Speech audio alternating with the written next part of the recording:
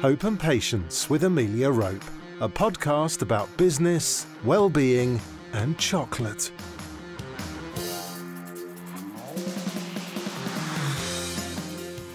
Hello and welcome to our latest episode of Hope and Patience.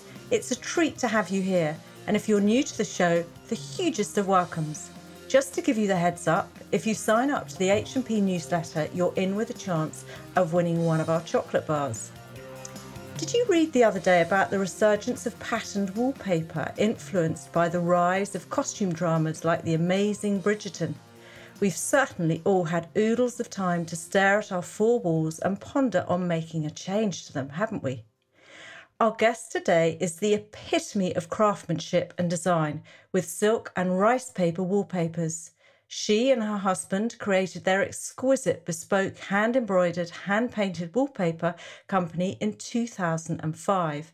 And it's handmade in the truest sense, as it takes up to 600 hours for one artist to complete one panel.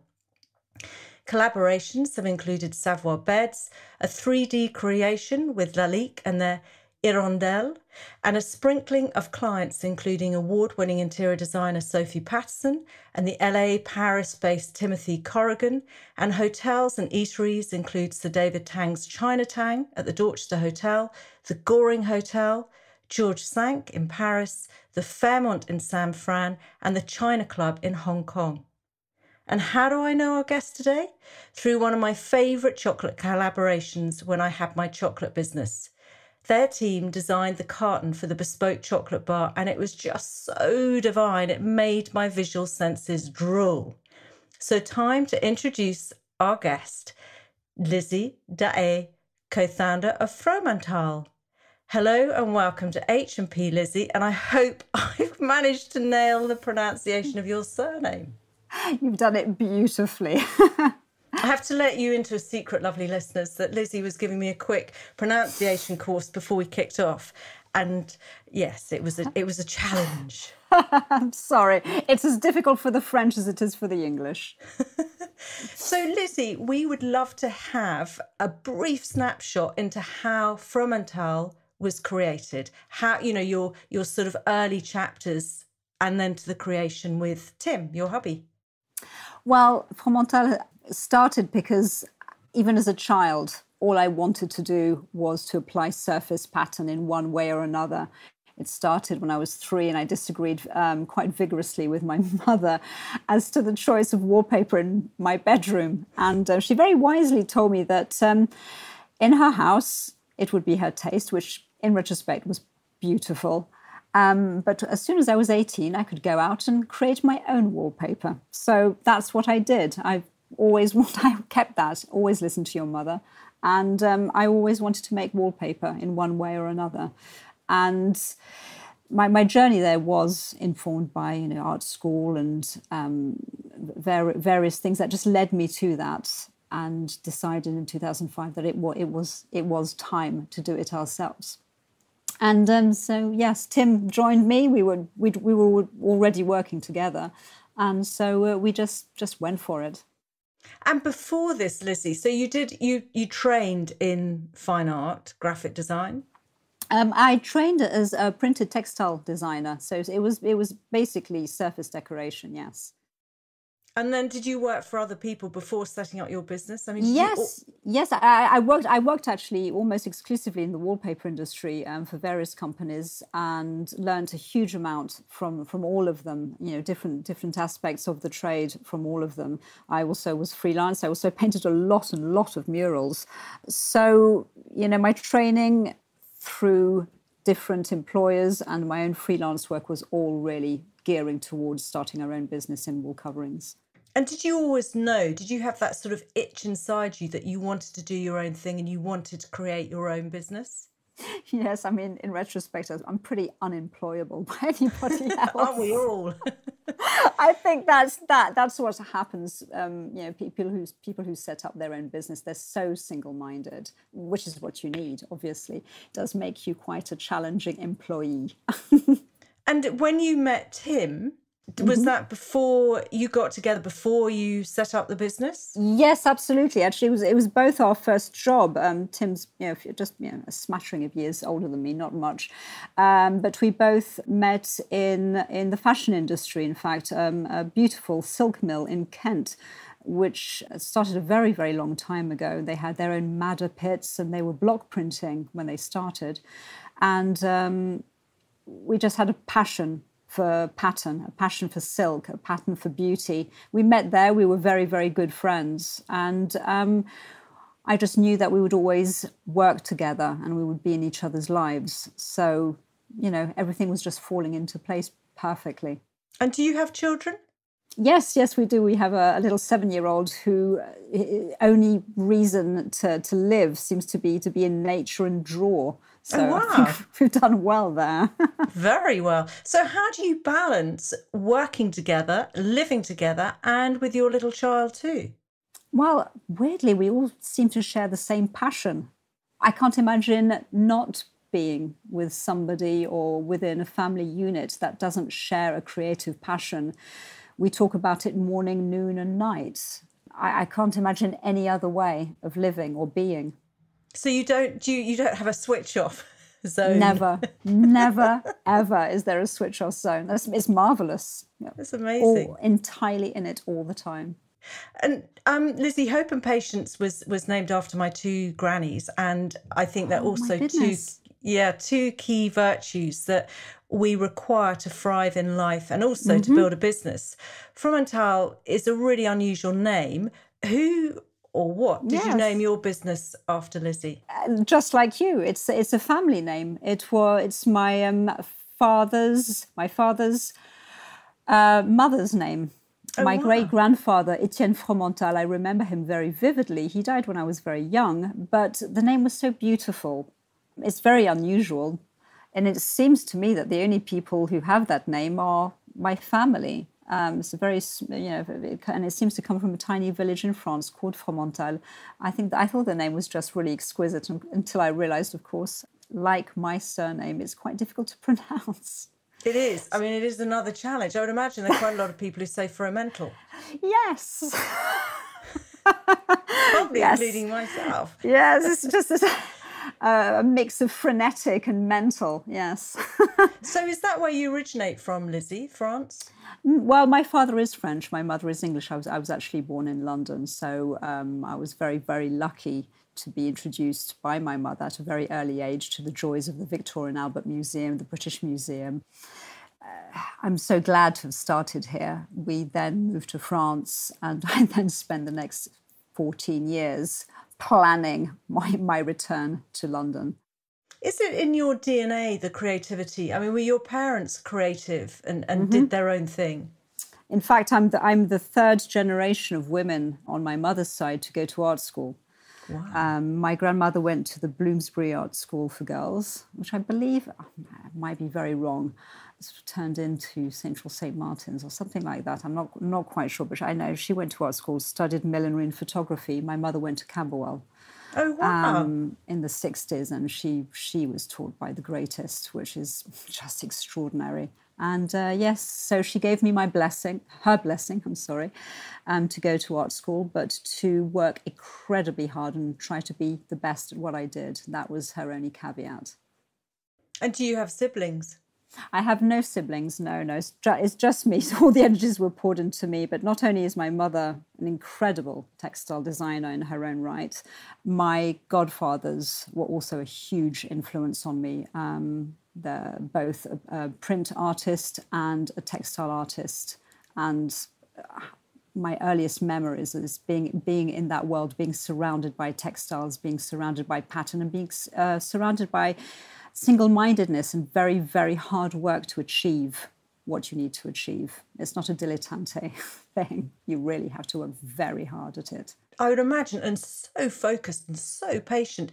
Where would you say your work ethic comes from? Is it from your godfathers and your mother, or? Yes, absolutely. And on my father's side as well, that there are, my uncle is a very accomplished draftsman and sculptor. So a very strong work ethic was always built into me from a very early age, and I saw that around me. The only way to succeed is to work incredibly hard at your chosen craft.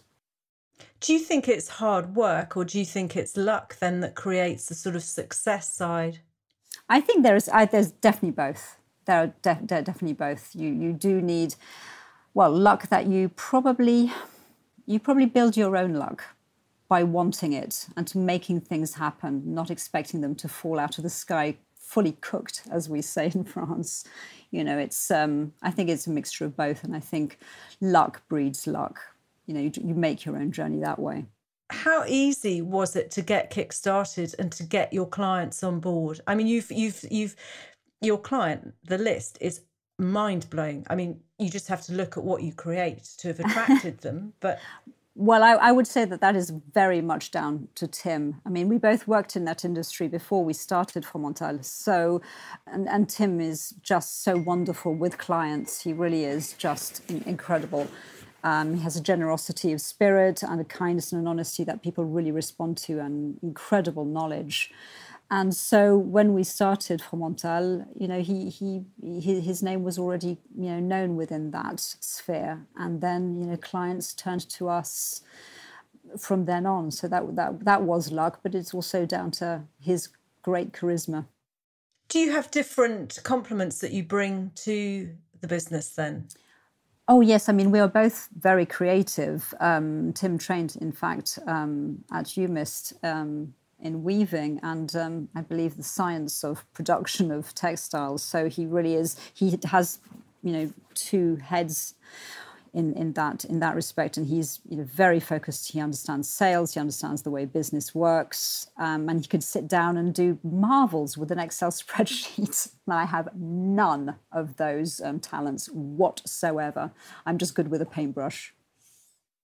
But it's a very good balance that you've got going, obviously. I think we complement each other because we never try to step on each other's toes. And when we do, we sort of tussle out a design idea and we always manage to find a really good way of focusing two ideas and making them into a better one together. Since 2005, we've had quite a few sort of cycles in the economy. What would you say is your secret to weathering the storm of these sort of peaks and troughs? Indeed. I mean, when we started, it was just before the first financial crash, if you will. It was we were very small, so we weathered it quite well in that respect because, you know, there was nothing much to lose. We were just starting, and we managed to weather it because of our size. And now, because of a slightly larger size and things being sort of more settled within the company and the way it's run, that really helped us weather this particular storm. And we haven't done badly. We've been very, very lucky. And also, people have turned to interiors more and more, as you were mentioning at the beginning. People have been looking at their four walls and seeing how they can live with beauty. So we have been very lucky, and things are going well. And how did you cope with because a lot of your designers are international and your clients, how does it all work if you can't travel to see them and show them samples? Well, the joys of Zoom. The joys of DHL and FedEx and all of these wonderful courier systems. And I actually did manage to have some wonderful meetings in Paris. I just got back last night. Oh, wow. Gosh, I'm tad envious of that, escaping our little island. It was quite a challenge. It was quite a challenge to go and quite a challenge to get back, but worth it. Worth it. Obviously, Paris is beautiful. And presenting wallpaper, presenting textiles, talking about these things are always wonderful in any way or form, but actually eye to eye for people to touch the product, to see you interacting and to be face to face, nothing really is a substitute for that. And so that was a really wonderful moment to actually do that for the first time in a year. I know, gosh, I miss those physical connections. Absolutely. But, I mean, your work is so intricate because it's needlework, isn't it? It's embroidery on things like the finest silk and rice paper. I mean, how does that happen? Well, we do work with the most incredible craftsmen. Whatever skill is required, we will get the best craftsmen to fulfill that. And yes, you know, there are people all over the world who have incredible skills and who have learnt it whose life revolves around that.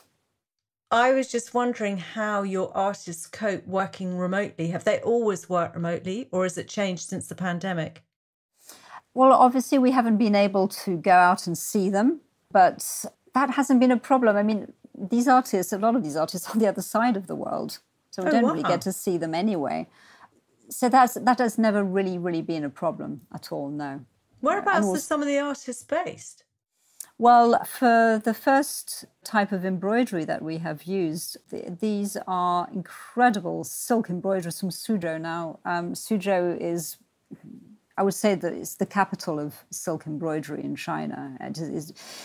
They've been using silk for centuries, embroidery for emperors and then for very wealthy people, and luckily for us, and they're incredible embroiderers.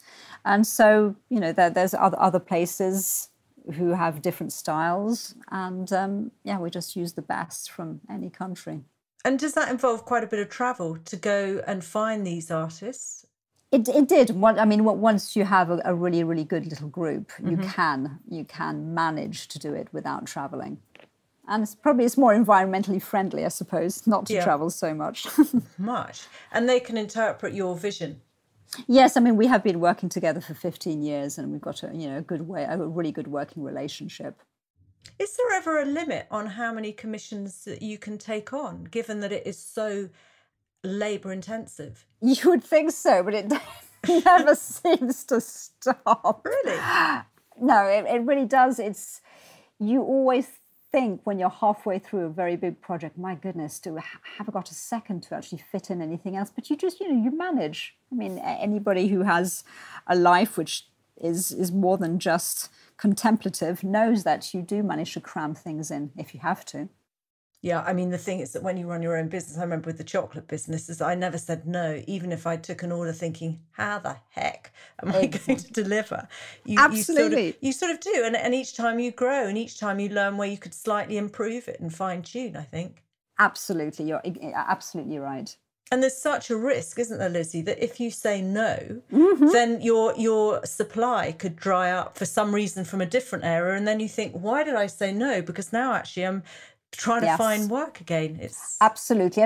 There's always an element of fear which drives you forward. The fear of saying yes, the fear of saying no. You just have to break through that barrier. And you're absolutely right. Never turn it down. Consider it very, very carefully first before you turn anything down, because it might seem quite difficult at the time, might seem quite challenging, but there's always something absolutely fundamental that comes out of any challenge, I think. Absolutely. Actually, out of interest, is your house full of pattern? Naturally. Not enough walls. Do you say you do it on a regular basis? Just think, oh no, I feel like this. Yes, we change as much as we can, just because I don't think it's boredom. I think it's excitement of seeing something else. Yeah, we do change our paper quite frequently. We are very lucky. Yeah, you are lucky. So on the sustainability side, Lizzie, it seems that you tick many of the boxes with the nature of it being handcrafted and it's made to order. But would you share with us the sustainability around your materials, so the silk and the rice paper? Yes, absolutely. These are completely natural materials. Silk in itself is a very expensive material, so it's used very sparingly. We know the fact that everything is made to measure and tailored means that there's very little wastage. The fact that every order is made just for that particular place means that you're not running off thousands and thousands of meters of product. Everything is just made for that. There's just it's all about wastage and managing the resources that you have and being respectful of the resources. Silk is an animal product. You can't forget, what it is. So you have to be respectful of that. The paper, well, they call it rice paper, some of it is made from the mulberry tree bark, which again is part of the silkworm's life cycle. So a lot of these things have to be considered, and we don't waste anything in our studios either. We reuse. We only use a small amount to do what we need to do. We're very conscious of that. Do you think with the silk that it will change? I mean, I'm thinking of things like Impossible Foods and Beyond Meat with the burger side of things. Do you think that's going to happen in the silk world? Very possibly. In fact, a few years ago, if you looked at products which mimicked silks, it was very obvious that they were just trying to mimic silks. Now, it's quite extraordinary how similar some of the man-made products look to silk. Of course, they will never have the same response to paint, the same luminosity. But in certain circumstances, yes, it would make sense to use some of these products. And in a way, they are quite sustainable because a lot of them are made from recycled products. And if they don't have the same USP as silk, then you just look at what USP they do have and work with that. So there are always alternatives, there are always solutions to a more environmentally friendly future, yes. Have there been any areas of the business which has been more challenging to become more sustainable with? Yes, I mean, I would say air travel is the biggest one. Mm-hmm.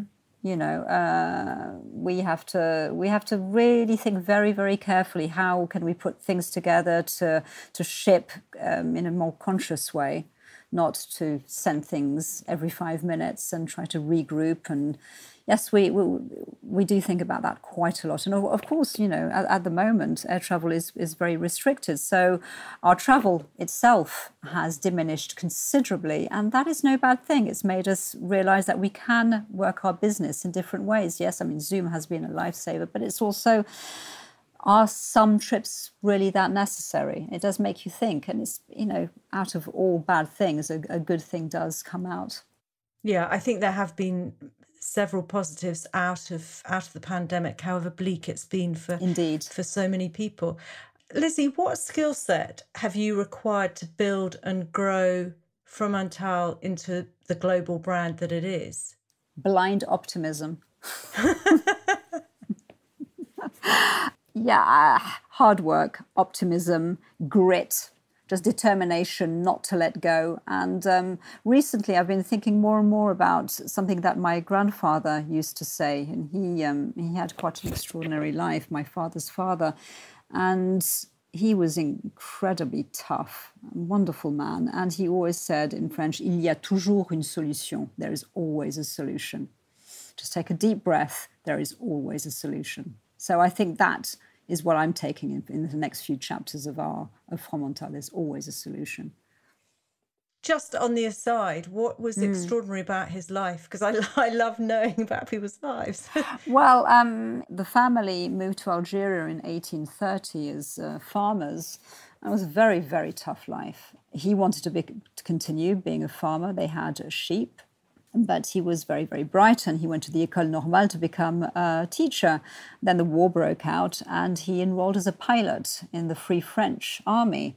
And he trained to be a pilot. He was very young and was a pilot of a bomber. He got shot down, managed to escape, was made prisoner. This was just at the end of the war. He then managed to flee, break out of this prisoner of war camp when they were being marched from one prison to another, managed to get back. He had the Légion d'honneur, and he was just, then they lost a lot, obviously, in the independence, 1962. A lot of people, it was very hard for France and Algeria in general. A lot of people suffered, both sides. And they started all over again.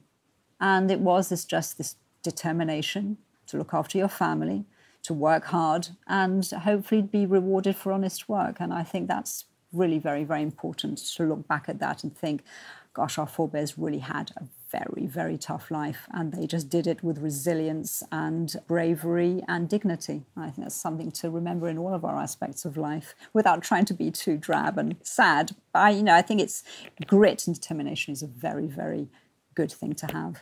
It's absolutely true. What spirit he must have. And also that obviously has come down in your DNA. So I think that is vital. It's fascinating, really fascinating. So would you say that there have been any serendipitous moments with the business? Oh, yes, absolutely. I mean, I think they're every day. I was mentioning about luck before. I think once you have a little bit of luck or somehow something happens, it happens again and again because you're looking for it. Without, openly looking for it, it just seems to happen more and more. It's an accumulation. It's like a snowball.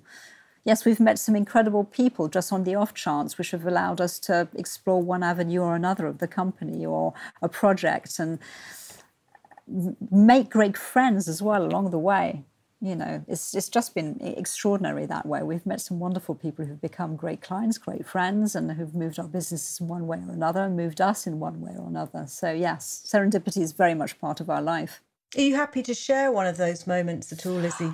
Well, a very dear friend. I will mention the interior designer, great talent designer, Roger Thomas, who was the designer for all the Wynn casinos and now lives in Venice. Lucky thing. It's very beautiful there this time of year, I believe. And just through just one or two little connections and just managed to meet him. We never thought we could. He was so sought after, and we formed an instant connection, and we worked with him for many, many, many years, and now he's a very dear friend. And, you know, that his orders were some of the ones that really kick-started our company. And not only, as I said before, it didn't just, you know, it wasn't just business in a wonderful way, but a wonderful friendship. So, yes, things like that, just chance meetings. So special. They sort of give you a tingle, I think, they're like glitter in your veins, aren't they, when you have them? Absolutely, absolutely. So who would you say, or what would you say, has been the greatest influence and why? On the company or personally? Either, both. Free reign, Lizzie. Oh, there's so many things. I mean, yes, the people in my childhood, my godfathers, my parents. Oh my gosh, sounds like the Oscars, doesn't it? Books, other designers, you know, a library of books. Is there one, would you say, at all? I mean, it's a tricky one. I couldn't say that there's been one person. It's a really, really tricky... No, I don't think there is one person. I think that would just be to exclude everything else. But it's not just people. It's also very abstract. You know, influences can be books or just a desire to create, I think, a need to create. I think that's probably the biggest influence. What would you say has tested you most so far? Tiny little moments when you just sit and think, maybe it's just after a big project, or when you've created a design that you're quite satisfied with. And I think writers mention this a lot. They put down the pen on the final chapter or the final edit, and they think, is there anything left in me? And that's a really scary moment. And that you know, that a few years ago that was quite scary. But luckily now I understand that during the process of creation there are actually lots of other little ideas that are germinating, and you've got to write them down and put them aside because they are your next step. That's the scariest moment. The fear that you will never have an idea again. That's scary. It's happened 1 or 2 times, and I wouldn't want to go there again. It's really terrifying. How do you shift it if it happens? You just grit your teeth and you just know that it's a moment, and that it's nonsense. And of course you'll have other ideas. You just have to believe. It's funny, I've never thought about that side of things at all. Really interesting, Lizzie. Really interesting. Well, I was just listening to an author once, and I just thought, oh my gosh, I'd never thought of it myself until they mentioned it. I thought, that's what that fear was. Now, I know what that's like, but I could never put my finger on it. Do you ever have an inner critic, that sort of negative internal monologue at all? That's interesting that you should put those two words together, because I don't think a critic is a negative thing. I think it's something that's objective. And if you do see within a piece of work something that doesn't resonate, something that's not quite right, you can be damn sure that everybody else can see it too. So I don't think it's negative. I think the inner critic or even external criticism is always very, very important to take on board, especially if it's from somebody that you trust, somebody you respect. I think external is, but the sort of inner one is when you have a sort of voice saying you shouldn't be doing this, you should be doing that. Why did you? It's a sort of driver, I suppose. Yeah, and I think you should really trust it. I think, I really do. I just in my case, if I'm doing something and thinking this isn't right, it's because it isn't right. I do trust myself. I suppose after a while you start to.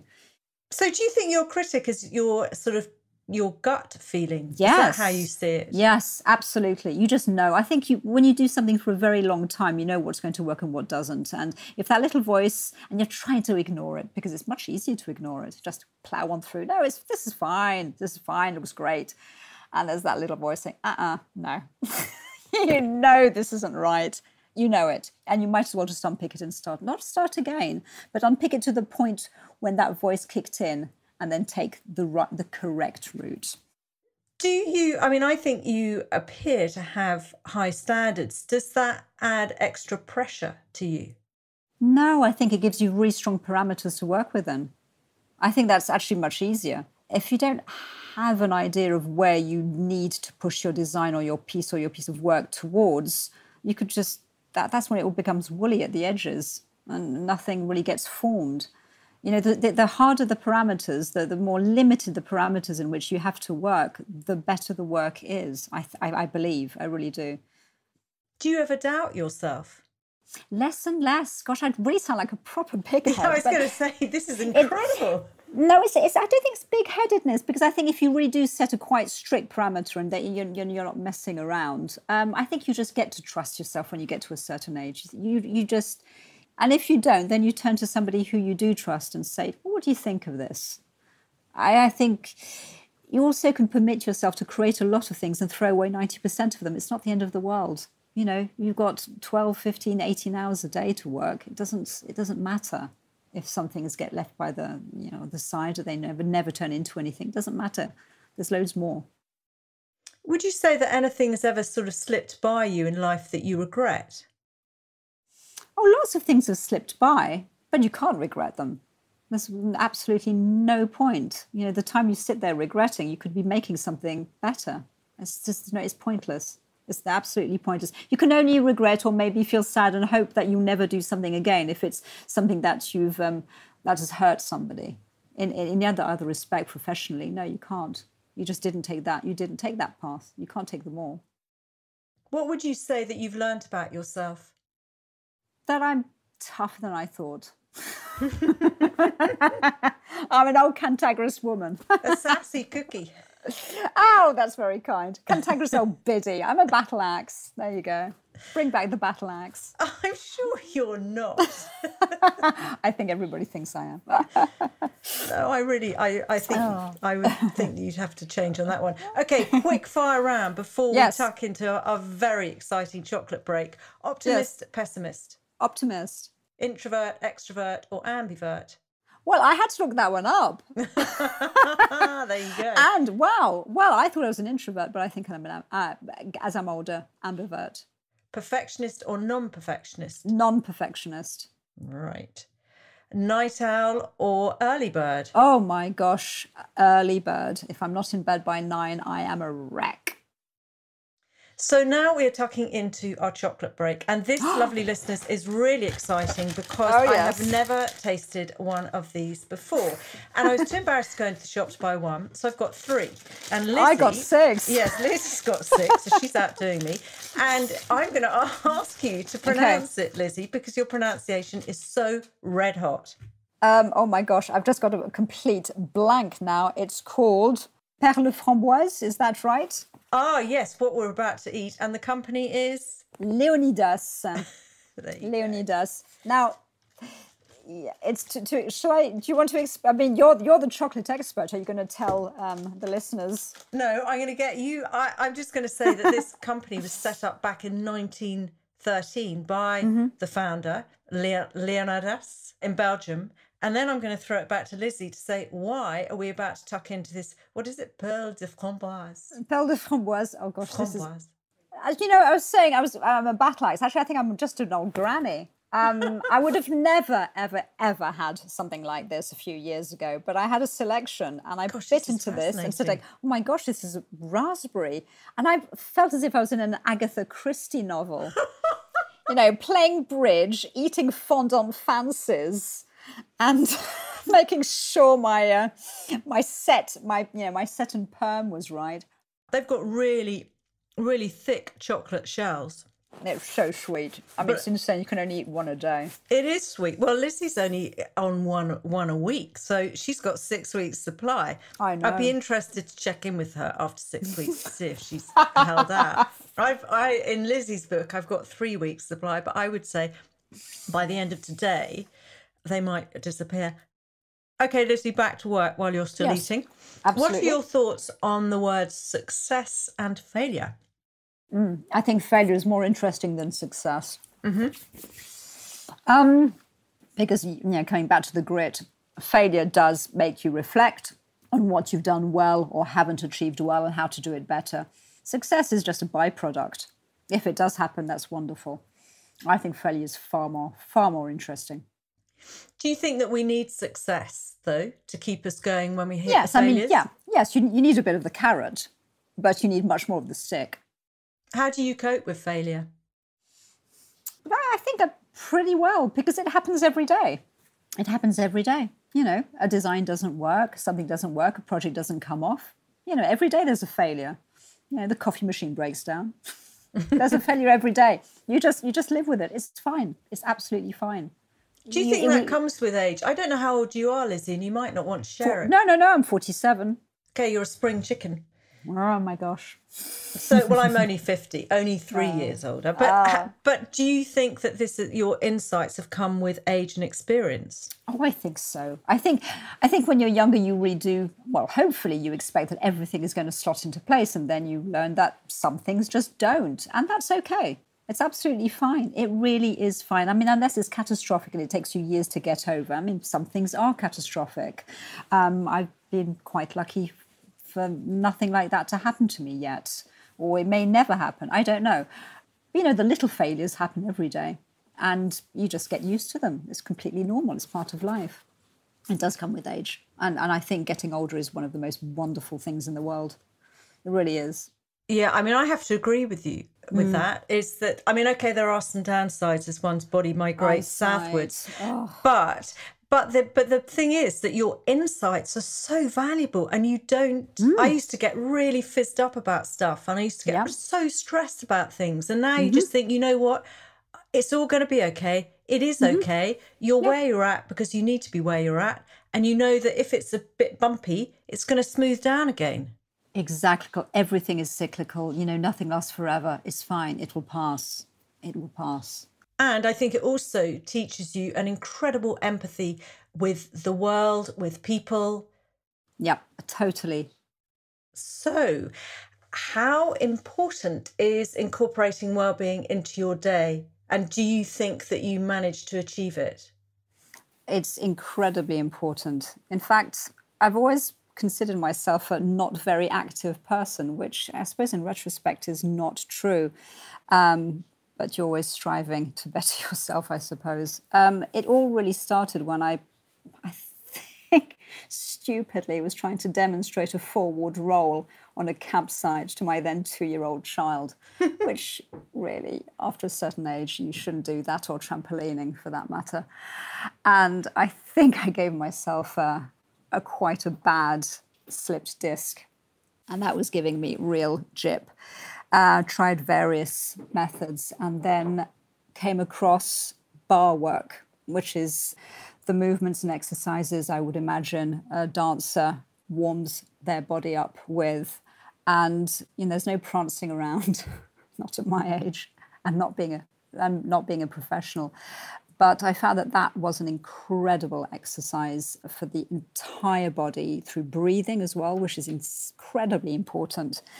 And yes, I do that 5 to 6 times a week, and I fit it in either first thing in the morning or in the evenings and at weekends. And it does slip in seamlessly with my work life. But then again, I have the privilege of being able to choose my hours. But it's so important. I don't think I've missed a session in over, 2-3 years now. Wow. Is it possible to do that from home? I mean, presumably because of lockdown, you're doing it from home. But would you normally be going to a class, or how does it work? Yes, I would go to a class maybe only once a week. And in fact, the lockdown allowed our little community to meet practically every day. And a lot of us have chosen to ask our tutors, wonderful teachers, if we could continue that way. Well, there will obviously be some more face-to-face, but the technology has allowed for the teachers to be able to correct the postures of their students, and our community has actually held us together really strongly, and that's been incredibly important for a lot of people's mental well-being as well during this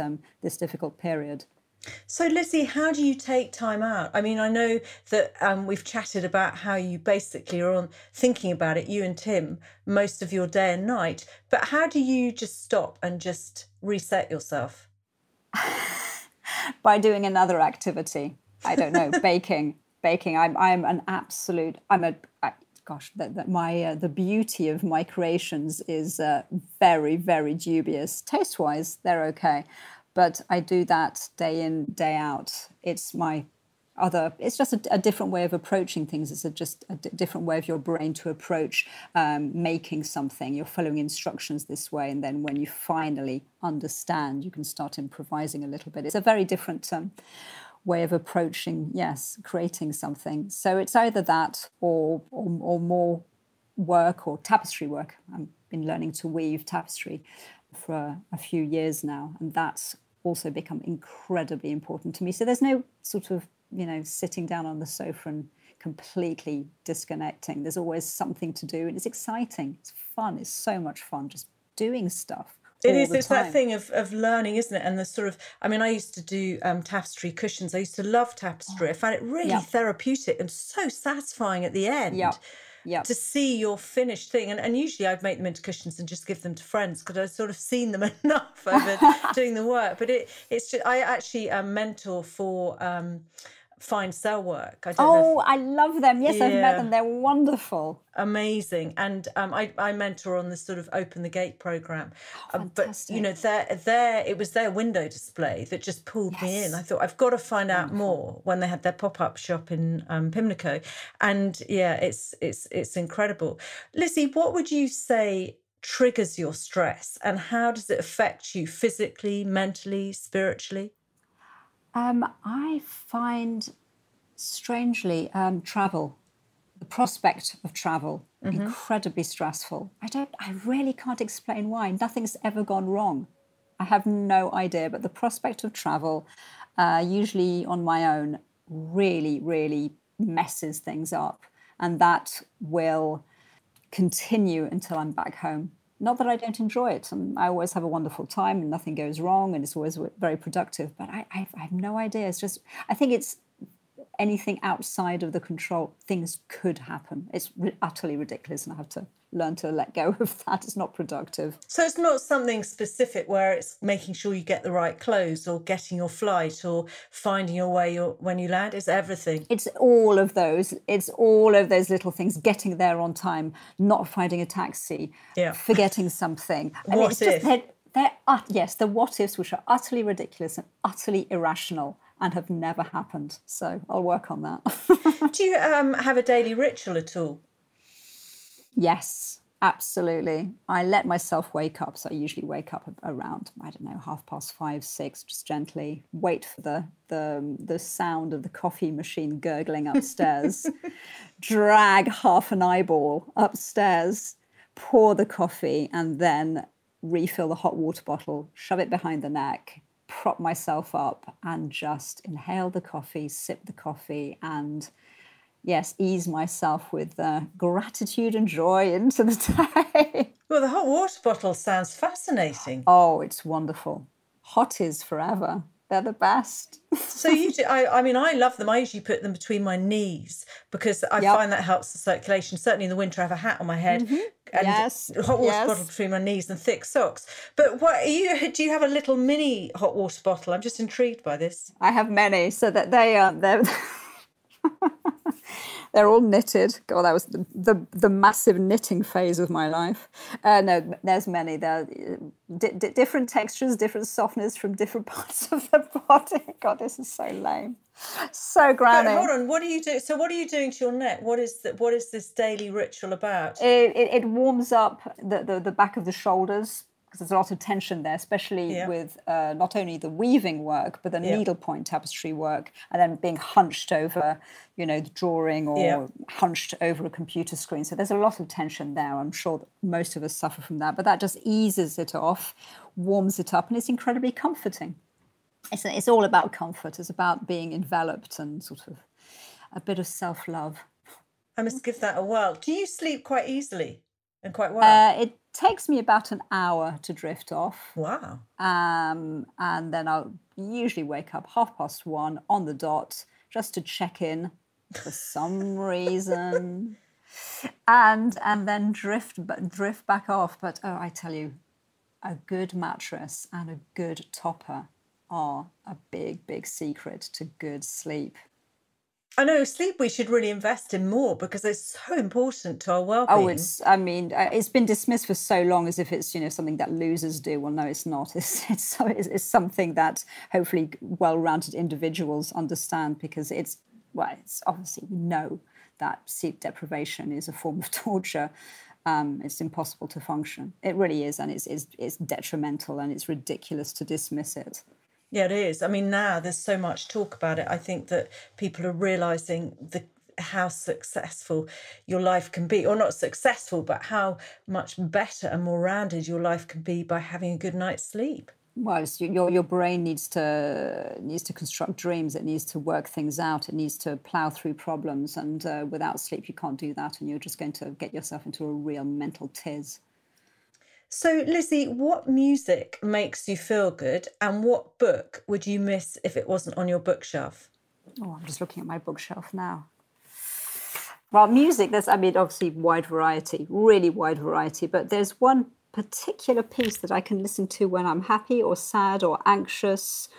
There's just one piece, and it's the music for the birthday of Queen Mary by Purcell, followed by her funeral. There you go. And it's extraordinary.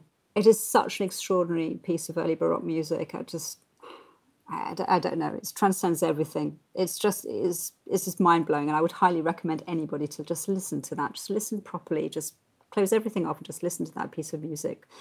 And a book. Oh my gosh, which one have I read again and again and again? I think it would just be Paroles by Prévert. His poems. Parole, it means word, doesn't it? It means words. It's quite simply words. Some poems are no more than 4 lines. Some many pages. They're quite.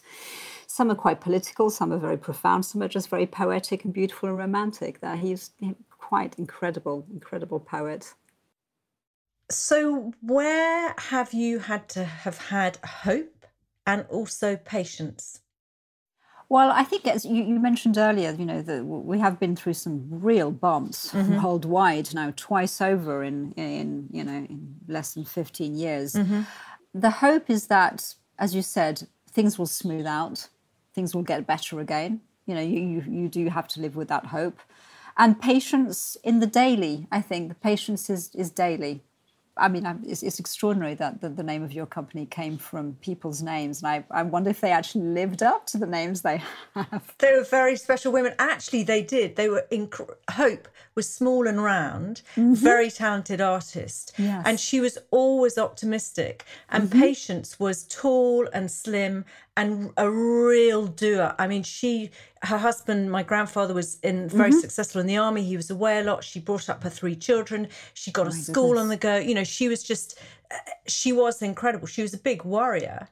But I think they were very traditional names in those days. Yes, absolutely. Well, there you go. I think, I think you have to have hope and patience daily, you know, for different things in big or small amounts. I think they're incredible things to have.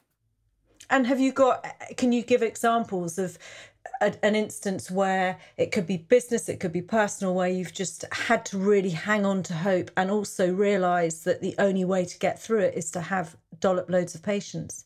Yes, I mean, I think business-wise, I think you live with that. I mean, you would, I'm sure, concur that, you know, that you hope that this big project that's so exciting is going to happen, then you have to have the patience every day just for it to fall into place and, you know, resolve itself and to materialise or not. I think, yes, absolutely. Would you say that you've had to have more of one or the other to lead to the success of Fromental? I would say patience is probably the better. Sometimes hope can kill you. Because you're pinning something on something completely exterior. Patience is something that you can cultivate yourself, and that you can apply yourself. Hope is really pinning everything on an outside influence. You know, patience is within yourself. That's probably the most important for me. What advice would you give, Lizzie, to people who are thinking up setting up their own business, or perhaps in the early stages, or others who are just needing a bit of a pep? Well, I was going to say, don't be realistic. Seriously, Wow. don't be realistic, because that'll just put you off. I mean, the first few years are incredibly tough, and you just can't be a realist. You have to be an absolute dreamer. As long as you apply yourself and you work incredibly hard and you know that you're good at what you do, then don't be a realist. Just dream big, just do it. And again, if it doesn't work out, it doesn't matter. You've learned a huge amount. You've learned that what is not possible, what is possible, what you could have done better. Just don't be a realist. Don't ever have your feet on the ground. Just let yourself go. Go for it. Excellent, Lizzie. So where can our lovely listeners find out more about you, hear the latest, your website, Instagram? Yes, well, we are on Instagram, and I think it's a good platform. At Fromental Design. Fromental Design is a good platform for all things visual. It is gorgeous. It is. I pop on it every now and again just to have that whole sort of absorption thing of something just utterly divine. It really gets you going. Thank you. Yes, and our website is also obviously very visual, because that is what we're selling. We're selling, things to feast on with the eyes. So yes, they're, I would say, have a look there and come and see us when everything is better. We're in London. We have a lovely showroom. And we've got wonderful people working with us, all of which share a real passion for beauty. So there you go. There you go. So, Lizzie, I would like to say the hugest of thank yous. I feel like I could chat with you for hours, and we've never chatted before. And no, we haven't. It's wonderful. It's such a treat. And when I start the podcast, you're on my list of, I've got to have Lizzie on the show. And well, your chocolate has been so wonderful. It's made so many of our clients so very happy. Well, that carton, I mean, I need to dig out the images. You might have them. It was just the most sublime carton. And I just thought, oh my goodness, I wish that I'd had them to design all my cartons. But such a treat. And I'm very pleased that I've been introduced to the Perle de Framboise. Framboise? I think it's just called Perle Framboise. Framboise. Or milk raspberry ganache. Oh, raspberry ganache. Lovely. Anyway, thank you, Lizzie, for coming on the show. It has been a real treat. Thank you, Amelia. Thank you very much. Anyway, before I go, it's time for my recommendation, which today is a food and also the quote for the episode. So my food recommendation is for you to go and grab a bag of pecan nuts, break them up into smaller pieces, pop them in a pan and just gently roast them. Sprinkle some Morden sea salt on them, leave them to cool, and you've got a brilliant snack. It's great for your immunity, skin, anti-aging, anti-inflammatory, and much more. They're high in zinc, vitamin E, vitamin A, calcium, magnesium, and they've got a slight sweetness to them. So they're yummy. Put them in salads, everything. And the quote is by one of my favourite artists, Matisse: "Creativity takes courage." A huge thank you for finding the show. I hope you enjoyed the chat. Don't forget to subscribe to get the latest episode, and if you're enjoying the show, it would be truly fab if you could rate and review it, or better still, share it with folk who may value a gem or two. Any recommendations, quotes, songs can be found in the show notes and on the website too. Until the next time, however tough these times get, keep that very special inner sparkle you have shining. Hope and Patience with Amelia Rope. Join the conversation at hopeandpatience.co.uk. Find Amelia on Facebook at Hope and Patience, or on Twitter and Instagram at Amelia_Rope.